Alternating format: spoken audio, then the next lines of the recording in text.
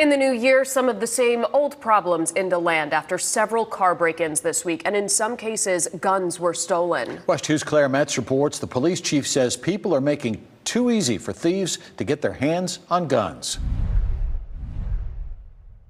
There were nearly a dozen car burglaries overnight Tuesday alone. Credit and debit cards taken, cash, other valuables.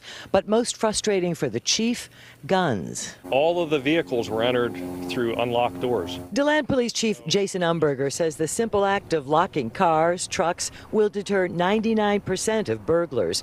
In most cases, says the chief, thieves try door handles and move on if the vehicles are locked. But in this recent rash of car breaks, one or more suspects got in and, among other things, stole weapons that are now out on the streets. These guns are out there.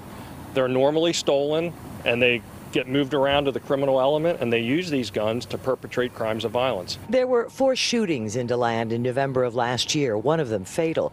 Police, working with the sheriff's office, formed a task force to make arrests, get guns off the street, and now more are out there. They got his gun, out of his vehicle. Gerald Hubert says his son was one of the recent car burglary victims. Thieves got his gun. He believes his son, people in general, have a false sense of security, but that gets shattered when it happens to you. He lost his gun. He knows now.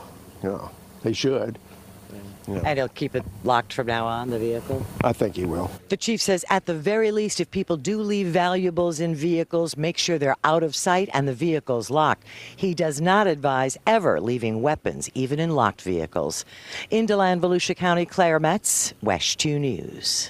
In addition to stolen items, including guns, police say thieves also took ammunition and a scope for a weapon.